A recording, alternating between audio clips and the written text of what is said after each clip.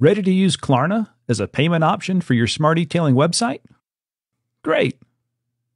You'll need to either set up a new Klarna account or connect an existing account if you already have one.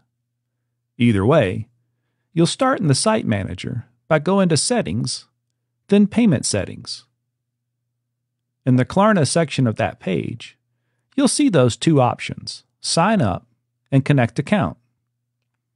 If you don't already have a Klarna account, click Sign Up.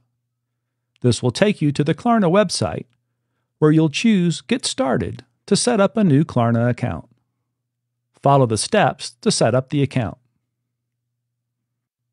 From here, the steps to set up Klarna as a payment option on your website are the same for both new and existing accounts. If you aren't already logged into your Klarna account, log in now by going to portal.klarna.com. Then click on Settings, and from Klarna API Credentials, click Generate New Klarna API Credentials, even if you already have existing credentials created for another integration, such as a send. It is best practice to utilize different API credentials for each integration you have with Klarna. Please generate a new set of credentials for your smart e-tailing account, even if you have existing credentials in your portal. Click Create Credentials. Copy those credentials or use the Download as Text button and return to your website Site Manager to enter them.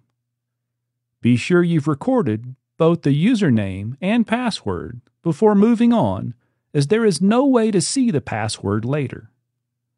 Check the box to confirm that you saved these credentials, and then click the Close button.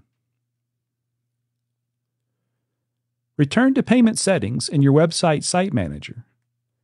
In the Klarna section, click Connect Account, then click Start Connection, and enter the username and password into their respective fields.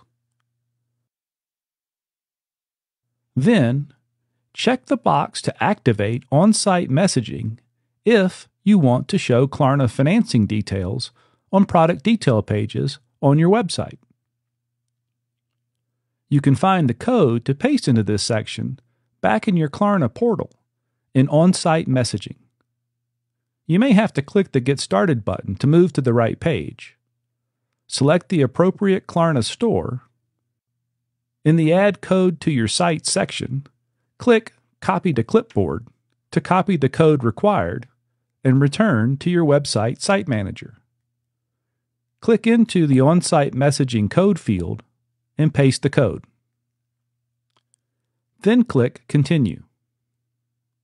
And at this point, your Klarna account is connected to your website and can be enabled for use by toggling it on as you would any other payment method. Have questions, comments, or other topics you'd like us to cover in a video like this? Let us know.